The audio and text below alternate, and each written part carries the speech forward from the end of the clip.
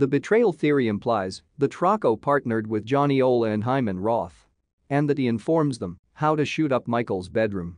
They bungled the hit, and he eliminated the Roth soldiers. In some versions of the theory, Rocco is believed to have planted the idea to eliminate Roth as a way to redeem himself in Michael's eyes. But on the other hand, Vito wanted Michael to make Rocco a big player in his inner circle. He was handpicked to eliminate Paulie Gatto, and Clemenza vouched for Rocco. The Don trusted him and saw him as a good advisor and military operator for Michael. Rocco was wrong to say difficult, not impossible, when it came to Roth's death. Yes, he did the job. But a good counselor tells the boss no when the chances of dying are absolute.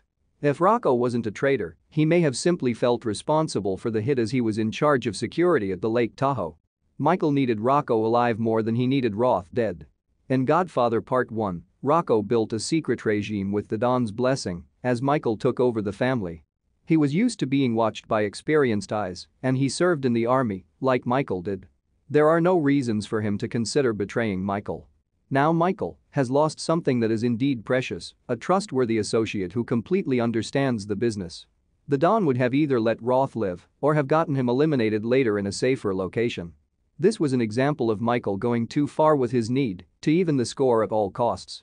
In all of the drafts that were written for The Godfather Part 3, Rocco was revealed to have survived the injuries he received at the end of Part 2 and remains an active member of the family. But the actor who portrayed Rocco, Tom Rosqui, died from cancer in 1991 and was consequently written out of the script for Part 3. However, Coppola originally intended for the Godfather saga to end with Part 2, which leaves the reasoning for Rocco's death open to interpretation.